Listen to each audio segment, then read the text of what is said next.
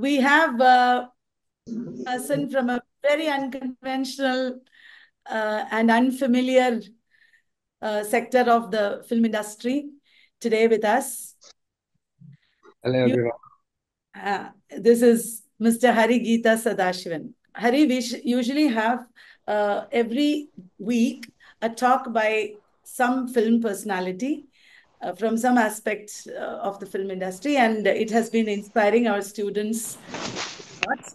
I came to know about Hari through my student Abhilash Babu. He is a very brilliant previous student of mine. He has contacted you also, Anand, if you remember. He made an anthology film on the play and on the poems, the dramatic monologues of Robert Browning, set in Kerala, in Malayalam, Kerala situations, with people from contemporary Kerala society, and it was so brilliant to see that stories of Robert Browning from Renaissance Italy transported to our culture.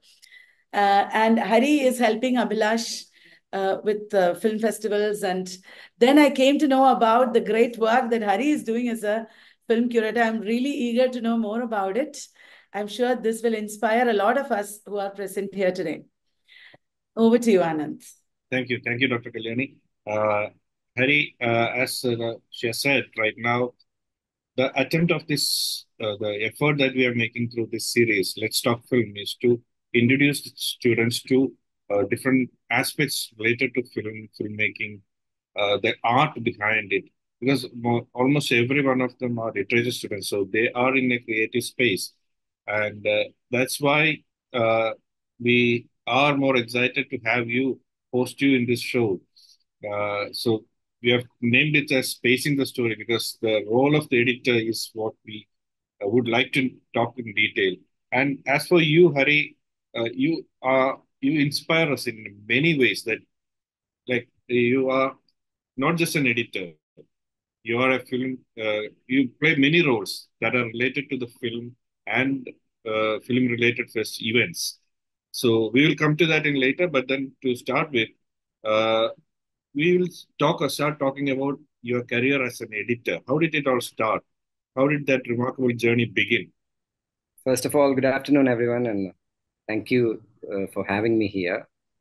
I'm really humbled to be in a space like this. But I can see there are a lot of people logged into the session. Thank you all.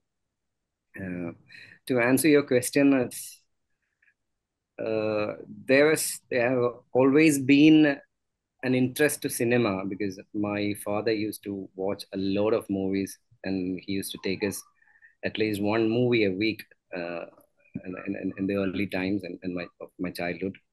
So when I was in secondary school, I got to know about a person who was a senior of my college. I mean, who was studying in Marivenes that time, where I eventually ended up having my degree from. So he introduced me into the world of cinemas. I can surely say he's the very first mentor for my career. He once showed me the movie Cinema Paradiso. I think you all know that film. And that little boy got awestruck by watching that movie. I didn't quite understand the language because even though it had subtitles, but that movie actually made me think about that. I also want to make films like this, or I want to be a part of filmmaking. And I didn't know anything about cinema that time, but I had this. I somehow wanted to end up with film in some aspect of film. So later, after finishing my schools, I applied for mass communication degree course in Marivenues, and that led me coming to Trivandrum was a very big turning point in my life, in my personal life and career. I was fortunate enough to end up with eminent technicians in the filmmaking like B. Ajit Kumar. He was editing Adur Sar's films that time. He used to edit K.P. Kumar and Adur Gopalakrishnan. And I think some of you might know him. He's not that popular, but he has won 3 national awards and several state awards. it was like a Dronacharya Ekalavya situation. I was I was living in the space where he had a studio, and at nights I go around to his studio and watch him doing things, and I had no idea how to use an editing software in a computer. I was just learning bits and bits of filmmaking and mass communication. And later, after several months or so, I started picking up a little bit from him by watching him. And there was it was in 2010, and YouTube tutorials weren't that popular that time. And we were a generation, and at that time, it was not a common thing for us to go to YouTube and learn things. And nobody thought us there is a way that you can learn things from YouTube. So I picked bits and bits of information and developed a very basic skill of editing by watching him. That's why how I ended up in this field. If I start talking about how I started or how I began this journey, I might go on and on. So I think to answer your question, this is how my journey started. Okay, now when you are at the editing table, where do you start? Like a film is basically a director's art. So even when you mentioned very talented editors like Ajit, we are speaking about a film by Adru Gopalesh. We are speaking a film by KP Kumar. So Mm. basically, it is a director's art. Yeah. So what is the role of the editor? Is it the way in designing the story, the way director wants it, or where does the editor as an artist step in? uh, Generally speaking, or aesthetically or academically speaking, film is a director's art, but doesn't necessarily have to be. Practically, there are a lot of elements. Some For some movies, uh, I'm not saying this because I am so proud of my profession and all that. This is a practical scenario. Some movies are actually born in editing table. The script might be a different thing. The orientation of the director might would have been a different thing, but certain films will have its real birth in the editing table. So apart from that, let's just stick to the question as film as a director's art. The process of editing starts with, obviously, it starts with reading the script, the textual instructions of a film, and most of the time the very early stage of a script is a literature form, is in its literature form. It's a very basic text. It doesn't have any technical information in that. So we read the script, understand the story, understand the the intention of the director to how to tell the story. And the second and the very important uh, stage of film editing is watching the footages. We watch the footages several times. For a 2 hour movie, we might have to watch more than 400 hours of footages. I mean, the number of takes. There will be an editing script that which directs us into which shot is the okay one, which is the NG one, not good one. We only have to see the good ones, but still, uh, for as I have seen with my teachers and my seniors and me myself do watch all the footages. So apart from reading the script, when we sit on the table, when we sit in front of a computer, we start with watching the footages. We watch it again and again and again and again. So then the next stage is ordering the footages. So the conventional way of ordering the footages, we order it first as day order.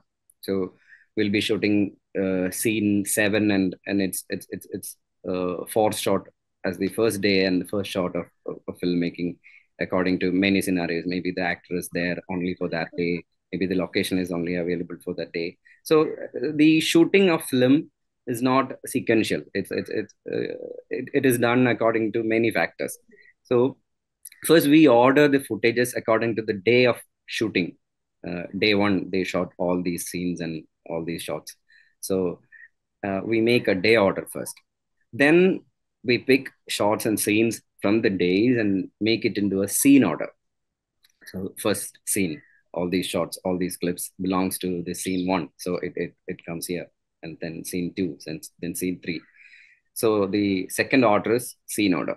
Then within the scene, we order the shots according to the shooting script. There will be a shooting script saying this is the first shot, and this is the second shot, and this is the third shot, and this is the alternative shot for the first one. It could be a close shot for complementing a wide shot, or a reaction to the dialogue of one person who's presented in shot one. So we order it according to the short order. There is a short order and there is a short script given to us by the assistant directors or the director itself, which explaining which are the shots are good and which are the there'll be a clip name on digital. I'm talking about digital filmmaking. If you all know, there'll be a clip name for a shot we shoot in a mobile phone or a DSLR camera or Basically the file name. Yeah, the file name. So that file name is the technical address of that particular shot, and that file name will be file, say for example, say 001 file name 001 will be scene 7's first shot. So we place it there, first shot, scene 7's first shot. Then 0014 will be the second shot of that particular scene. Then so we build a shot order, and that order, when we digitally do it, that order is called a timeline or a sequence. So that's when the shape of the film is the film is getting shaped that time, when we can watch the whole thing, and it'll give us an idea of how the story develops, how is it going, and what is the approximate duration of the film. Then the next stage is actually editing. That's when you start editing. That's when you trim out the unwanted bits and you shuffle all the shots and make sense with the edit. And that's when you ensure that the film is communicating well. That's when you sit with the director. All these activities before building a timeline, necessarily director shouldn't be there. We can do it alone, or for the practically there will be assistants or associate editors for an editor, so they'll be doing all these activities. At this point, my question is like a doubt that came to my mind is during the shooting time there will be many takes and there will be one okay take. One or two okay takes, and but then there will be more takes that are not okay according to the director, or something might be lacking. So will you, when you are watching, when you're scene ordering it, when you are ordering the scenes, shots, will you go through all those shots, or will they be rejected, or will you get any good moment from those not okay takes?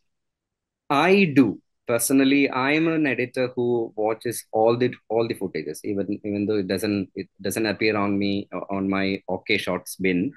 I go through all the shots. There are editors who are busy, who are confident about the shooting script. Or their personal choice. As a personal choice, I go through all the shots. I watch everything because I believe I can bring something that nobody expected or nobody calculated when they are shooting, or when they are writing the shooting script, or when they're preparing the report. I always go through all the shots, because and there has been many scenarios that I got brilliant things out of the bin, out of the materials that has been rejected. And also I've started my editing career as a documentary film editor. I later went into fiction films. So for a documentary, actually nothing is NG. NG is a technical term we use for not good. So documentaries consists of interviews and documentations, the visual representation of the research. So for a documentary, nothing is irrelevant, and also it's a very good learning process. If I don't just necessarily stick to the okay takes, and most documentaries doesn't have a script. They don't have a script. We built the documentaries and editing table. So personally, I watch all the footages, and it helps me most of the time. Yeah, like you just said that that's your personal style. So Mm. there's one thing that comes to my mind here is you have worked with many leading editors of Malayalam industry right now. So do they have individual signature styles? They work in the pace. Or is the pace of the film decided by the script? Or can the editor bring in their pace into that narrative? Yes, yes, of course they do. They, as an editor, technically and as persons themselves, they have unique styles. uh, Persons themselves, there are editors who work only at nights. There are editors who stick to the office or official hours, and it all so all these editors have a unique style, and for their working patterns, and it shows on their edit, it shows on the film. So they all have a there are if you come to commercial industry, there are editors who work with only gimmicks, and for the mass entertaining movies they have a style, and I mean they can edit other films also. But I've made my career into the industry as a documentary film editor. Then I've edited more festival movies than commercial entertainers. So most of the seniors I've worked with also have that style. Their pace is different than a mass entertainer editor. If you take Srigar Prasad, he has a style, and Beena Paul has a style, and all those editors has different styles, and their style and their persona can contribute differently into the film. So you can sense that style from a film. You're watching the film. Yes, Even yes. without knowing who the editor is, you can sense whose style is this. Since this is my profession and I've been following the editors, I can tell a bit. Yeah, I mean, not accurately or, but I yeah, can. I got it. Yeah. Yeah. Even like you keep going back to your starting from documentaries, but then your filmography is quite impressive. You have done 50 documentaries and 30 short movies Yeah. before moving into feature films, where you have done, I think, 10 feature films so far, right? Yeah. Yeah. Like, what one thing that I found very interesting when you said that is like there are no good edgy shots in documentary because they have to work with the actual reality. It's not a created situation. They might be shot on the go, like there will be okay shots, shaken shots, blurry shots, but then that is it. Then you cannot change it. You cannot put the set out there and shoot it and plan it and shoot it. So but then off late, Malayalam films have started uh, redefining its design. And, they have more into personal, like documentary style of film. For example, the Avasaviham film, where they created a new style of filmmaking. Yeah. Yeah. So what is, as an editor, as you have been working from 50 documentaries, you have done short films. That we'll come to that in late detail. The art of editing short films, where you have to say a lot of things in a very short period. Yeah. So the change that is happening in Malayalam films, how do you view that? How do you approach that? If I have to reply to that question quite in detail, it's just not one line of change. There are several ways. I mean, uh, let's just take an example of Avasi Bihum. Avasi Bihum is a very uh, unfamiliar genre. The filmmaker claims that it's a mockumentary. We haven't seen a mockumentary in Malayalam. We haven't seen. I don't know if Malayali audience are not are familiar with in the concept of mockumentary at all. So mockumentary is a style of documenting personal stories with a bit of sarcastic element in order to tell a story which is a fiction. But there are and its impact is quite impressive because it can really shake an audience into seeing a reality. It might be telling a story very fictitious, very unreal story, but it lets us see a harsh reality in front of us. It might be socio-political, environmental, anything. So there is a way of evolution happening in that part. And there is another way of evolution of film making and film editing happening in other part, that we are telling mass entertainment stories in order to sell a bit of uh, inspiration in real life, to impact in some kind of social, political area. And the evolution of filmmaking is not happening. And the point I'm trying to tell is the evolution is not just happening in one single path. It has several, it's like a spider web. It is evolving into several other branches.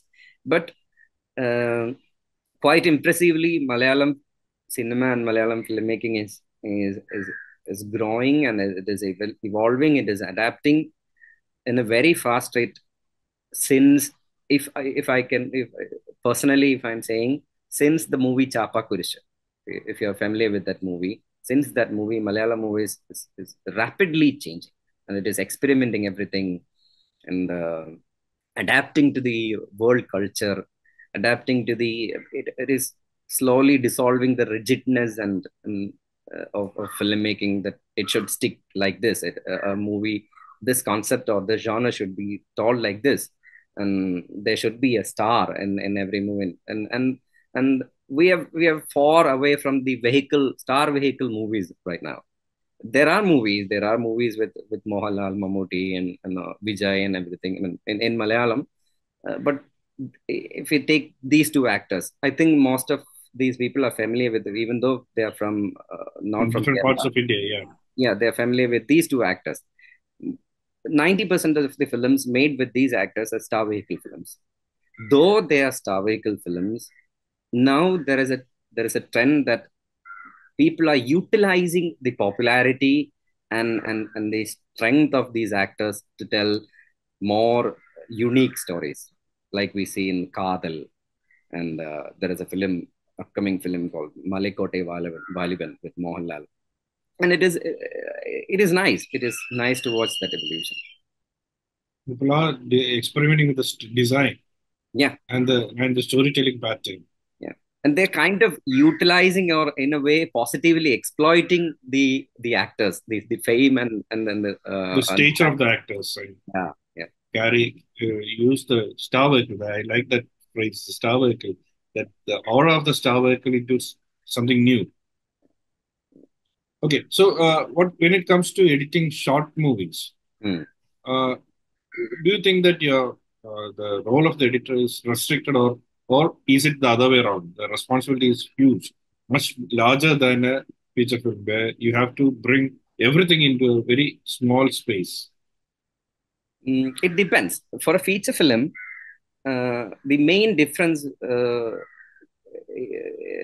what I have seen in my career, the main difference is the budget, the money. For a feature film, there will be at least proper budget to complete the film. But for a short film, it is a very different scenario. It could be a collective of people made a short film with no money at all.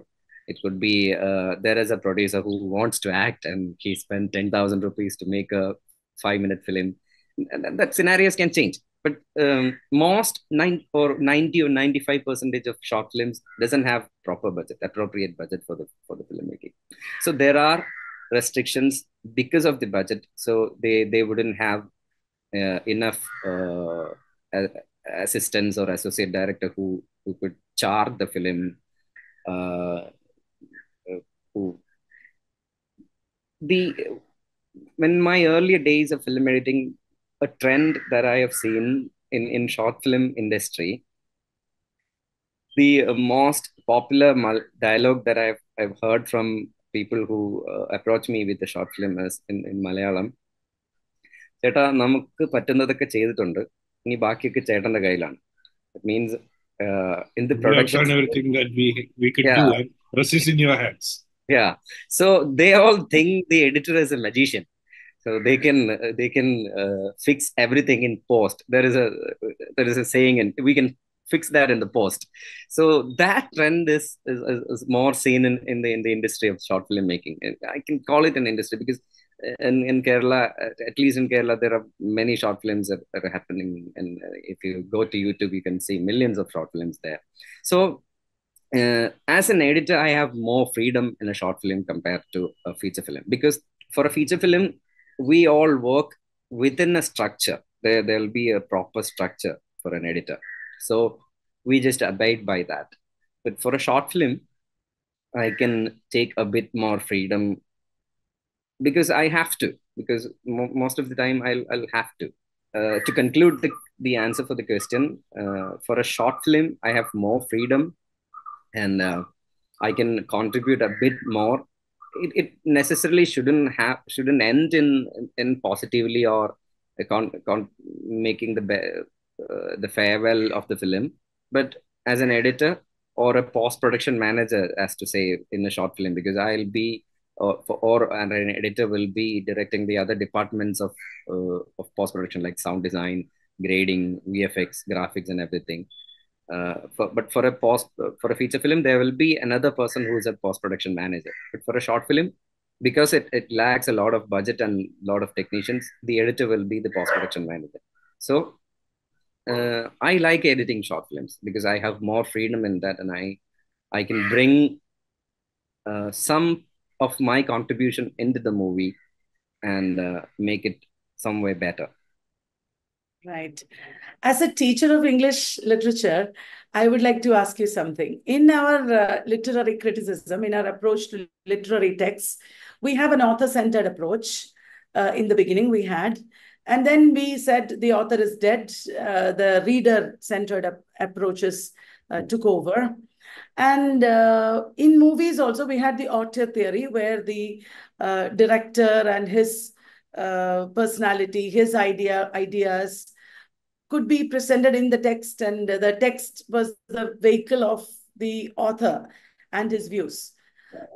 In today's world, I think that is a bygone theory. We don't look for the author in the text anymore, except when the author or the director is a very famous, world famous man, or a very high profile artist. What is the exact combination that sells? What are people looking for? Is it socially reflective movies that work, or is it movies with a cause? There are all kinds of movements within the parallel cinema industry as well as in the mainstream industry. There are many parallel cinema people, small independent filmmakers moving into the mainstream also sometimes, because the mainstream has become more porous and it takes in more experiments than before. What is the current trend that works? And if some of our students want to make movies, they have already worked in movies. Some of them are people who have tried their hands at direction. What would you tell them is the current trend? What are the, formulae that work? Yeah. It's a very complex question, and the answer would also be so it all depends on the audience. We have bench audience there, we have intellectual audience there. The pool of audience is a very wide pool. There are a lot of people. You can't just commonly address a bunch of audience as intellectual audience, or they all want typical entertaining masala movies. They all want to see their favorite actors on the screen. We can't really say that.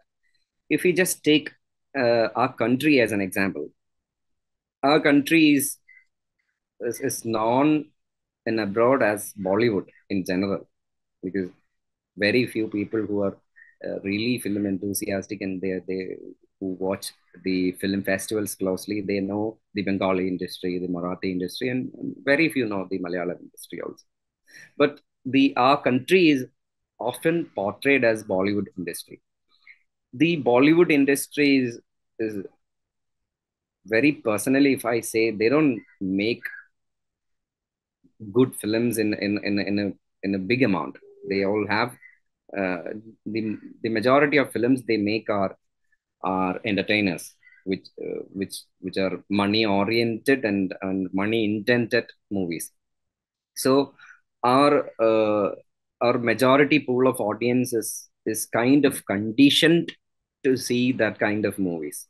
But when we take Bengali films, Marathi films, Malayalam films, and Tamil films also as a trend of making offbeat movies, which can uh, succeed in theaters like Pariyerum Perumal and that kind of movies. So the trend is always changing, and there is not, if you think, what is the audacity, like what is the I'm I don't think I can authentically comment on this, but what I think is the trend is always changing. It can change. I would like to modify my question and ask you this then. As a film curator, would you be able to take the movies to the right audience? Is that what you do? Yeah. Is it even possible? Yeah, are there different platforms where different audiences can be catered to? Is that how it works? Essentially, as a film curator, that's my job. The job is to present the movie, the right movie to the right audience.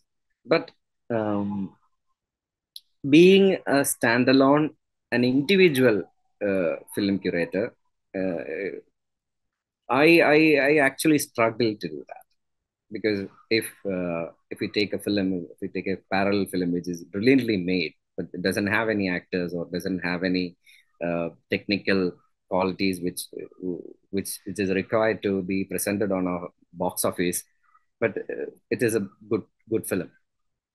The only way I can make that film public, or I can bring that film to the right audience is by sending that to film festivals across the world.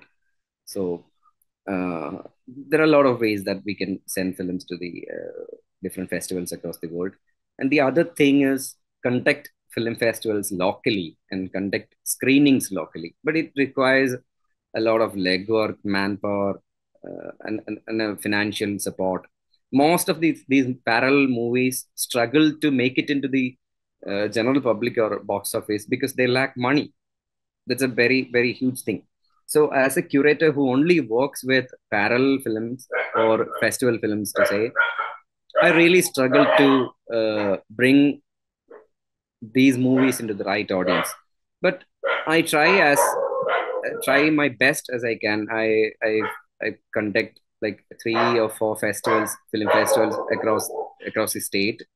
I work as an artistic director for a festival. Every year I try to bring good movies into that festivals because I have the authority there. And like the movie we said about Abhilash, your student Abhilash, we try to conduct local screenings at institutes, at colleges, because that's the right audience for that movie. That's the job. That's a job. But uh, it is not, it is not going well in our industry, because our industry, uh, it all depends on money. If you say, if you see only that aspect, we need money to do a lot of things. We can make good movies within a collective, but to make it reach into the right audience, we again need another we again need resources. Uh, so the question is, when you are curating a film festival, I noticed that you pointed out that some sort of films are you have the audience also in mind. Hmm. Like a film of academic interest will be was suited for a college a screening at a college or a festival at a college, whereas a film with commercial elements will be will work with a common audience where you are organizing a festival for common audience.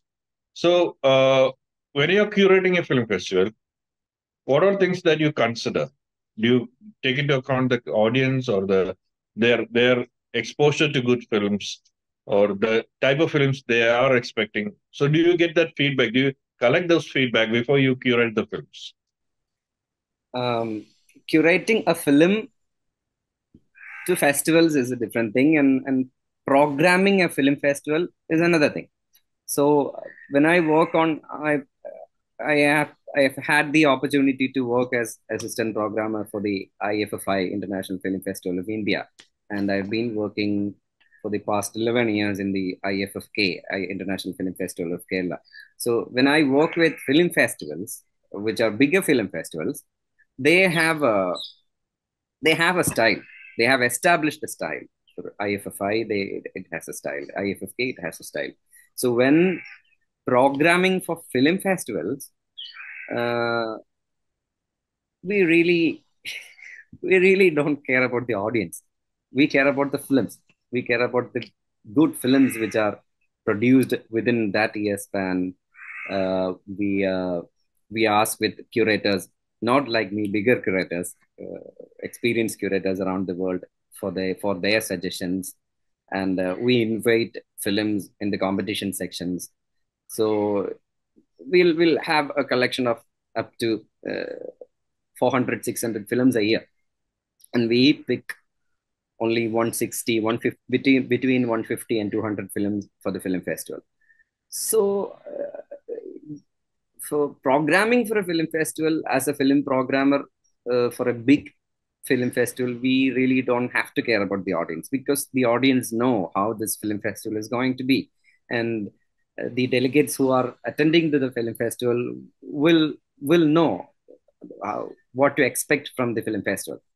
But when it comes to a smaller festival, like very local or regional film festivals we conduct every year around across the state, mm, there is a film festival in Kollam, a nearby district. It is called KIF, Koilon International Film Festival. It is organized by the Youth Commission and the Kerala University Union. So they are students. The majority of the audience is students, and they are comparatively little students. I mean, they're all in degree students and PG students, and we have to account for their emotional maturity or their appreciation sense of the movies. When if we introduced a movie of Godard into these audience, people might not be that interested to watch a movie of Godard or Fassbinder or Herzog, but we can introduce Tarantino films to them, and make their way to world movies, to watching or appreciating world movies, or and we can introduce films like Bicycle Thieves or Cinema Paradise, or that kind of films will work within them. They wouldn't be expecting that kind of movies, but we can capture their attention by introducing world movies, but a bit of entertainment in that. So there we have to come a few ladders down to think about the possibility, the possible audience, the probable audience of the film festival. And the other thing is curating a film for the festival. That I think I have answered that question in Kalyani's. So there's because there is a huge difference between curating a film festival and programming a film festival. You have explained it really well. But then my question is, when you're programming a festival which is not film festival per se, in as in IFFK, you have been associating with the Madhurumi International Festival of Letters, the car festival. So where does what is your role there as a programmer? Actually, uh, I am a jack of all trades. So I do very different things at very different industries and very different events. So for Madhubhumi Festival of Literature, I had one role which is closely associated to my area, which is films. That has been curating the Black Box. There is a venue called Black Box where we show films. So every year we'll have a topic. Uh, Last year it was poems, films about poems, and films made from poems, and films about poets and everything. So there it is the same. I curate festivals. I bring films which is closely related to the topic to the event.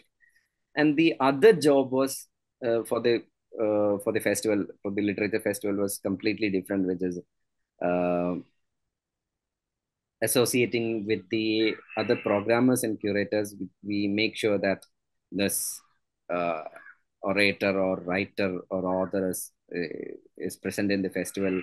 They're right on time for their session, and documenting these sessions both in its transcript form and the video form. It is completely different. It has nothing to do with films. So I had a team of 60 people last year. They were session producers, which they attend every sessions and they make minutes of every session. What are the questions asked? What have they said in the sessions, and which helps to make a library of these sessions and the information shared by the authors and the curators and the moderators in the session. And we also video document every sessions. So what I've done last year for the Madhubhumi festival is I have made a text library of every sessions, and which is closely connected to the video library. So if we want to search and see what Shashi Tharoor has said in this particular session about this particular topic, we can just go to the transcript and find the time code in that particular video. So you can go to that video and get the video clip of that particular statement he made. That was the main job for me. And others, comparatively smaller jobs, was coordinating the public relation activities of the festival and making PR. Yeah, hello. So Ananya has a question here. Ananya, are you online? Good evening, sir. Good evening, Hari sir. I was just curious that earlier you were mentioning that you started working with documentaries. Um, uh, so, uh, in fiction, I understand that the editor's roles, like the major role, is in the post production, of course. But I am just curious that is the role of the editor in the pre production stage as well? And if it is, how much involvement is there with the team like that? Necessarily doesn't have to be. It's up to the director Mhm. or the filmmaker who's going to make the documentary. If he or she intends to include the editor in its pre-production, we'll be there, and we can make a lot of difference in the shoot or the production. But it doesn't happen that often. For the feature films, for the fiction, it is happening more and more these days, because films has been evolved into a very technical thing these. Mhm. Right. For a documentary, uh, the major pre-production area is the research. So technician doesn't have any big role in the research. But when we are planning the shoot and what to shoot, what to take, and how to approach, if for there is another genre called docu-fiction. I think you're familiar. Exactly, the ones that are very famous on Netflix these Yeah, days, right? yeah. That way of filmmaking, then obviously the role of editor is quite contributing when he is approached on the pre-production stage. So we can decide, we can discuss and decide how to craft these fictional area of these documentaries, like uh, if that the original true story has been told to an editor, Hmm. make real contributions to how to craft this fictional area of a docu-fiction. So, Right. but in our country, or in especially in Malayalam, it doesn't happen often. But Mm. for a, as you said, for a Netflix kind of docu-fiction, the role of editor in the pre-production stage can really contribute to the whole project. Right, sir. Thank you, sir. Yeah. Like, does that also mean that the directors have to be accommodative to take suggestions from the editor Of in the course, yes. Of course. pre-production stage? Yes, yes, yes. He's ultimately the highest authority is the director himself, director or herself. So we get our chance in the pre-production only if the director decides to. Yeah, then I go back to something that you said earlier, where in the short film, usually the main constraint will be the budget. There will be shoestring or minimum budget uh, pre-production and production material, and that is left to you for the editor to create the switch the magic wand and make a film out of it. Yeah. So when you are given a project like this with minimum rushes in your hand, how do you go about it? Oh, that's kind of a logistic creative nightmare for an editor. But most of the times, after long hours of brainstorming, which is really interesting for me, because I like that process. I really like that process because most of the time this happened with inexperienced filmmakers. So I'll be the elephant in the room. So that process is really uh, when there is a very minimum footages, which is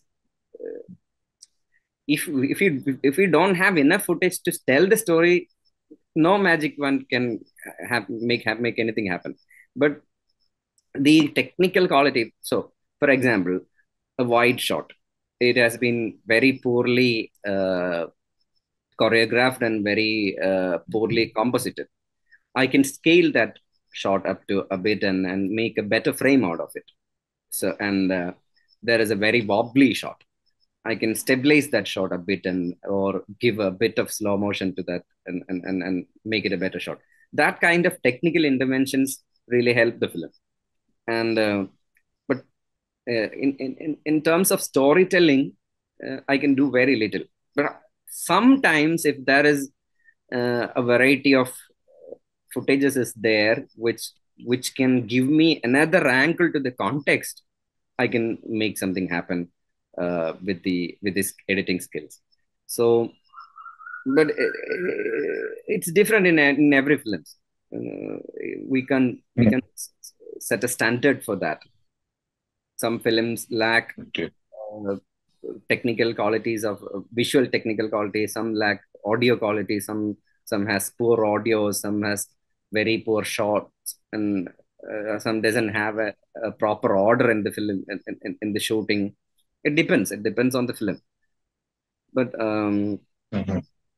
but uh, once it is shot and they have ran out of their budget and they can't do a reshoot anymore, or they can't bring those actors once again, the only option is left to make something happen in the edit, and that's quite challenging. And most of the time we somehow wrap the films and make it something.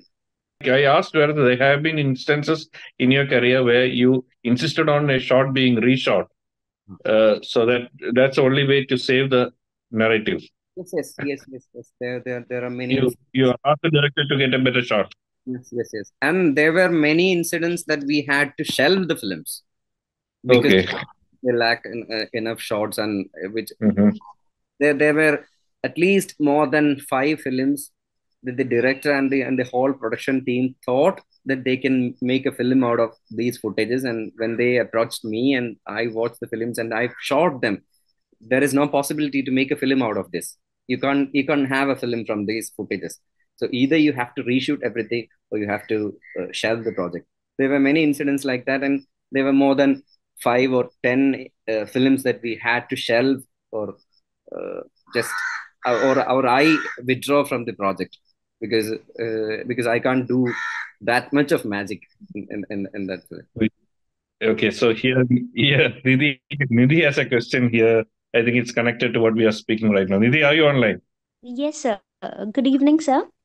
I want to ask that can you suggest 2 or 3 films in which you have worked as an editor or like that are close, which are close to your heart, which we can see? For the feature films, it's kind of difficult because the feature films that I worked was festival films. I can personally share those films, but you can't find them online or in any OTT. But definitely watch Avasi Vyoma. That's a film I worked work with. If you haven't seen that, definitely watch Avasa Vyuham. And if you want to watch the films that I've edited, I think I can personally share the Vimeo links and uh, the links of the movie. Yeah, sir. So please do that, because we know that we have entertainers films like to see, but as you said that there is lack of audience. So like, to create that awareness, we want to see those films or be the part of them. So please share. So I'll definitely share. Also, I think if you're interested, I can prepare a list of parallel films which are not so popular, but which you can find in online, or um, that I suggest, which I recommend you to watch. I can make a list of films like that, and Yeah, sir. Please do that. Please. Yeah, Harry, like you can share that list with me because we have a film appreciation session. Like we watch classic films and we just talk about this, so we can discuss all these films there also. sure, sure. Even though there And go for classic films or offbeat films, if for a general public to watch those films, that film has to have a basic popularity, at least, or it Mhm. should be on an OTT platform, or it should be on YouTube. But there are many films which you can't find online, which are good films, which are really good films, which end up within the hands or hard drive of a curator or the filmmaker. So I think we can create a platform for films like that, for people to watch, at least in the people who are presented here. Splendid, splendid. That's a beautiful suggestion. Anjali Wakamare, are you online? You can ask a question. Thank you, sir. Good evening, sir. Good evening, Anjali. My question is, there are movies based on real person's life story. Uh, Although it's true stories, but they are a little bit fictionalized. But documentaries, I think, show the most reality, harsh reality. Is it true, sir? Yeah, of course it is, because for a documentary, um, there is a very recent documentary in Netflix. It's called Curry and Sign It. It's about an incident happened in Kerala. So it's an ongoing police case. For a filmmaker to make a documentary inspired on the context of documentary, the inspired from true events doesn't stand, because it shouldn't be an inspiration. It should be a documentation of real events, or retelling the history. So for a documentary should be documentation of real incidents or real lives, or history. It should be portrayed real things. You can depend the technicalities of fiction to tell a story which is real, which should be real. The story should be real. There should be an authenticity to the story you're telling through a documentary. Unless otherwise, it's a misleading information. There are documentaries which you can watch in History Channel, which they claim that aliens are true, are real, and they've been spotted UFOs and everything. They claim to be real, but they are misinforming the audience. But so technically or ethically, a documentary should be about truth. It should say real incidents as it is. Yeah, yeah. Thank you, sir. That's why we can use in the research as a reference. Mm. Yeah. Yeah, no, sir. Like you publish a paper, you should present your references in the end, and the bibliography in the end. For a documentary, also you have to cite your sources, and or the people who are living with who has some relations with the story or the concept we shared in the documentary, can sue you, can file a suit against you. So, and also the public can identify that the thing you said in a documentary is not true, and the filmmaker can be cursed because of that. Thank you, sir. Yeah, so like it's been an interesting journey talking about your career. Hari, like you have opened up so many possibilities of being an editor. Yeah, Nidhi, you have one more question. Please go ahead, Nidhi. Sir, I want to ask that if we want to enter in this world of making documentaries, what all are the basic requirements? Like, what all it needs to start with this process of making documentaries? Any suggestions by you? If I answer very informally, you just need a camera to enter into documentary filmmaking. You don't have to have a script. You don't have to have a story. You don't have to have a producer. You don't need actors. You don't need anything to make a documentary. If you see a person who's dumping garbage in your neighborhood every single day and who's not listening to the authorities or the people in the neighborhood, you can just shoot that process with a couple of shots which is happening. You can shoot them Monday, Tuesday, Wednesday, Friday, and Saturday, and just you don't have to show his face, and you juxtapose every shot and put the title Monday on Monday's footage, put the title Tuesday on Tuesday, and as on, and and you stitched all those 7 days together. That's a document. One thing more, sir. Like, how we can contact you?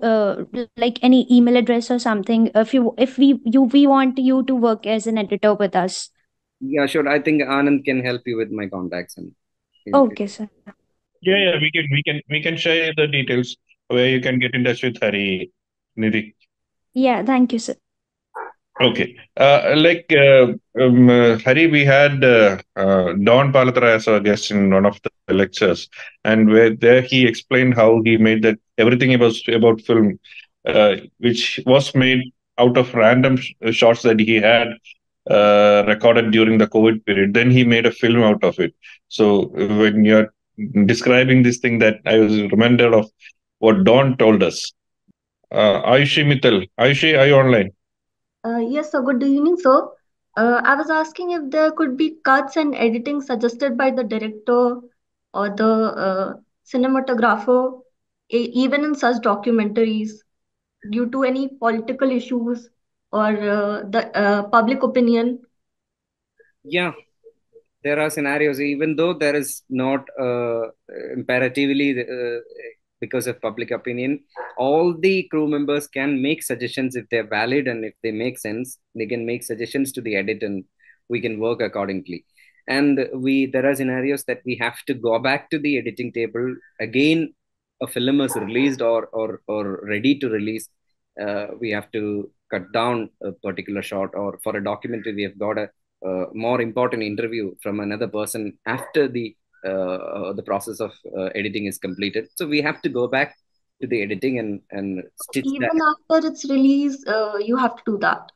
Yeah, there are scenarios for a feature film, for commercial films.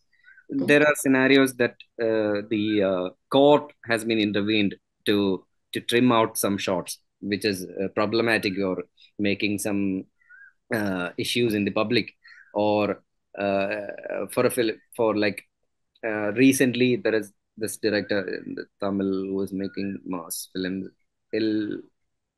Uh, I don't know.